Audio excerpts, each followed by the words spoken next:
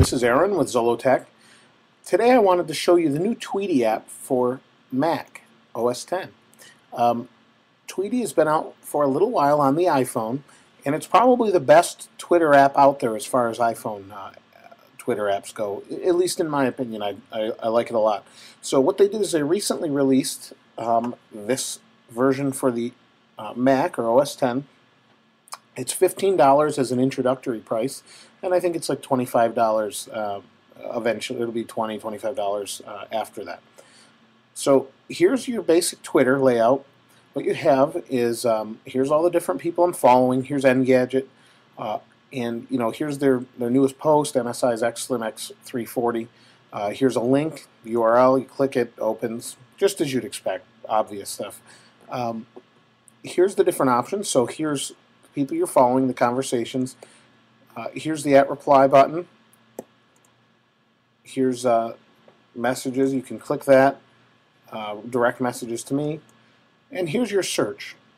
Search is just like you'd expect. You could do this with TweetDeck, but you don't have that giant display view. I have played around with the view a little bit. I like this way. Very compact, very useful. So let's search for Zollotech. I'll show you. It finds trends or whatever. Here's all the posts. You can see it's pretty quick. These are the posts that we've done on the site, or I've done. We could do iPod, search for that, and here's all the different posts with iPod in it. Now the cool thing that this does is here's the actual @reply. If we click that, it allows us to follow that conversation and look at it, look back at it. It does take a moment to load sometimes. It depends on the speed of Twitter, actually, and their servers. While that's loading, here's the options. You can do a public reply, a direct message to this person, Kevin Rudd, or Rude, I'm not sure who that is. Open it in a browser, or follow. Some nice options. Here's the info, or the inspector information, whatever you want to look at, or call that. Updates 153. So you can see there's a lot of information here. Real simple and nice interface using the core graphics and things from OS X. Here is, now it hasn't loaded anything yet, so it's a little bit slow. Let's go to this conversation. Oh, it's a link. Let's go to this conversation rather. And let's see if there's anything in here. And there's not. So let's try.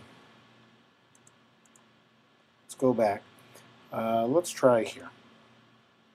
Okay, so here's a bunch of updates. You could follow the conversation from earlier. Here's the @replies. And the starter favorites. So let's go back now. You can see that this little blue dot appeared in our normal conversation following. If I go back to that, you can see it fades back nicely. What that does is it leaves off where you read left, or you read in the conversation last time. So if you look here, say we're following. You're looking at this, what this post was. It stays here until you scroll up. So here's the last post, doing a video. I did that just to show you. And since then, these people have posted. Once we scroll all the way to the top, the little dot disappears, and now we know that there's no new posts.